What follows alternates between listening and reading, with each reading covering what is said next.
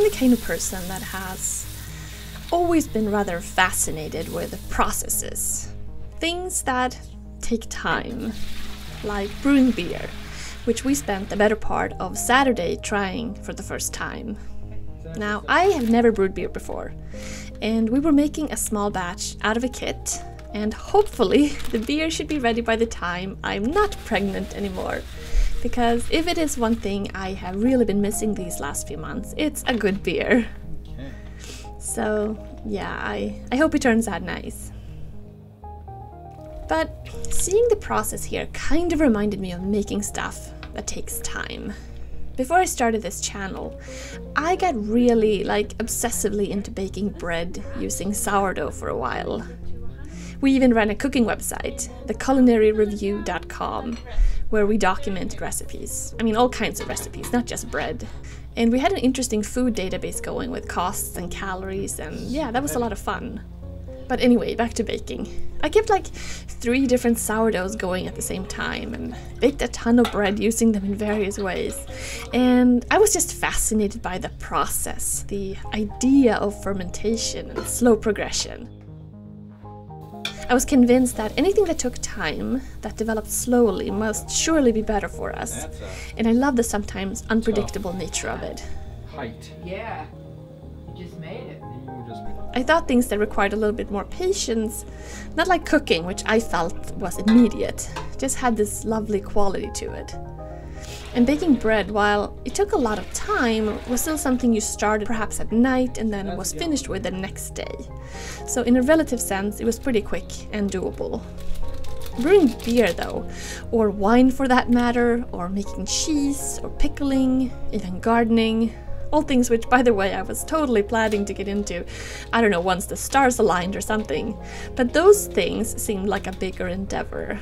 Something a little bit overwhelming, yet so appealing at the same time. The last 5 minutes and the last 4 packs of hops.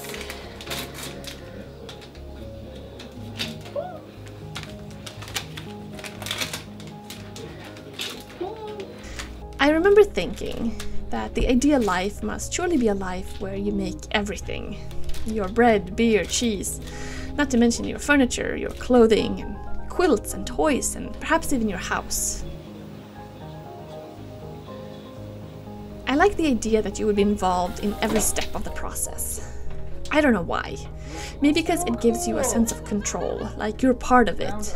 You're not just superficially eating and drinking and living in a space which someone else created for you.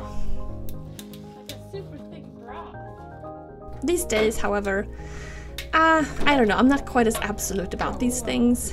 I think in many ways we only have so much energy, and it's easy to get absorbed and completely involved in something, but you really can't be involved in all things, at least not at the same time. But there's still something very appealing about things that take time that you create, no matter what that is.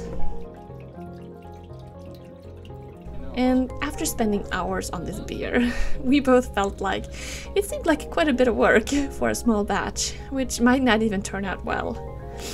But I guess the experience of it all is all that matters in many ways, no matter what it is that you make. Okay, so just at the stage now where I added the yeast, and I assume the beer is going to start working now, and it's going to start bubbling in a couple of hours. And we'll see how it turns out. I'm so excited about this.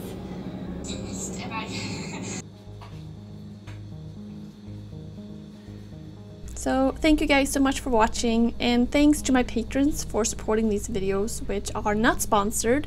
They don't have ads. They're completely being made with the support from you guys. And if you'd like to be a part of that, then check out the link in the description to my Patreon. I really appreciate it, and I really want to continue making these videos and explore new topics, but I do need your support for that. So thank you very much.